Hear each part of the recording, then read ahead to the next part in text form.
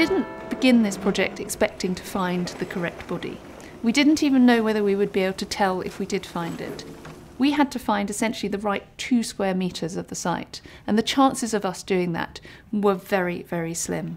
So when we started to find indications that we might be digging in the right place and that we were finding somebody with all of the characteristics that we could hope to look for, it was very, very exciting. And the team, I think, were overwhelmed, incredibly surprised, and really quite shocked.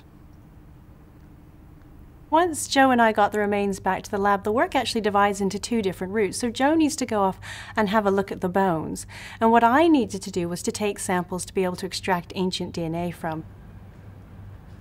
The skeletal remains were actually in extremely good condition. Now, it doesn't necessarily guarantee that you'll be able to get ancient DNA out of them, because it completely depends on the soil conditions. So what we did was we brought the remains back to the archaeology department, and then what I did was I was very carefully extracting teeth from the mandible, from which I would try and get DNA. Because DNA is essentially protected within the interior of the tooth. It's got a hard outer coating, and it's not in direct contact with the outside world. So that means that it's a very good site for us to target. I also wanted to get another sample from a different part of the body, and if you're going to be able to get DNA, the femur is probably the next best bit to go for. Okay, so that's the back left M3.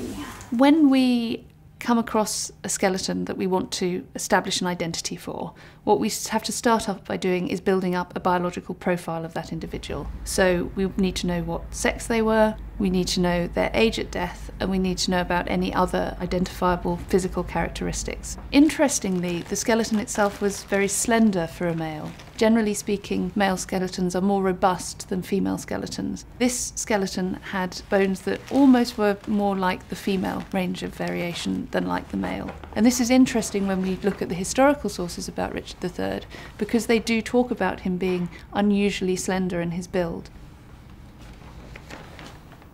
The position of the spine in the grave was interesting. There was a very noticeable curve in it, and that's not something that can occur just by accident. That's not something that can happen just by squashing the skeleton into the grave.